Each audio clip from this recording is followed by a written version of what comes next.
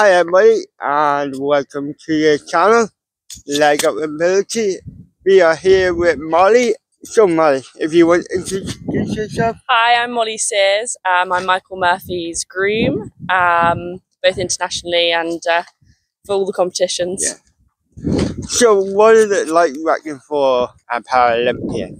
It's pretty good, to be fair. Yeah. I've been working for Michael for just over 2 years now. Okay. I'm with the horses. I travel with them and work with them while we're away at shows. Mike's great to work for. He's absolutely lovely, and the team, Elder and Sue, behind the scenes make it all very easy and seamless. And the horses are adorable as well. So.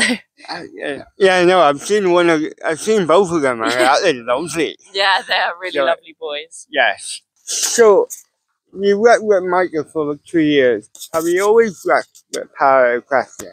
I originally met Mike through Elder. I trained with Elder on my own horses. I ride alongside university. I'm working for a PR company. Okay. And she introduced me to Mike, liked the way I turned my horses out and I rode. So yeah, I've just only ever worked for Michael. It was definitely a massive learning curve to begin with. It's very different to able-bodied. And for example, I mean, the whole process towards competing the horses, they're geared up. The work that goes on behind the scenes, especially with Elder at home, is you can't even fathom it, really, to be honest. There's the smallest things of how they're set up, how they're ridden before, how they're warmed up, how we walk them in hand around the arena familiarizations. They have to lead at first. You know, there's so much that goes on, even from getting on. Obviously, it's a very different experience to grooming for able-bodied people, but it's amazing. It's so rewarding. And so how did you change your street run? I don't think it could have got any better for Mike himself. Obviously started off the first day with a win, a very, very close call though, and just got better throughout the week. We have his more experienced horse that he took to Tokyo, Clever Boy, who came out and got the hat trick and scored won all three.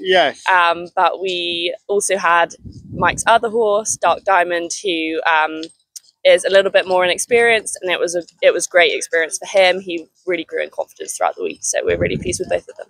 Perfect. And one last question again. What do you think we can do to improve your life as a groom for Paraequestrians? I mean, working for somebody like Michael, I have a great team around me. I'm one of the very fortunate grooms, but I know through speaking to others that I think sometimes the hours versus the pay isn't always there. Luckily, I don't have that issue. But also at shows in general, the accommodation for grooms tends to be appalling.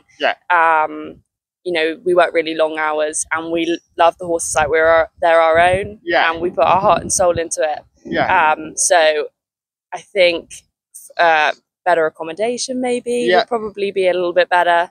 I'm very lucky. I'm really appreciated with the team I work with. So there's not really a lot I could I could ask for more of. But I know other grooms, it's, you know, we work really hard, so a bit of appreciation wouldn't go. No, I work in a stable as well as a groom kind of.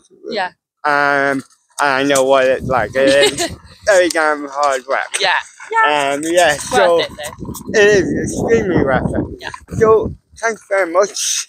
And thanks very much for watching, and we'll catch you in the next video. I get Mollie Sears. Thank you.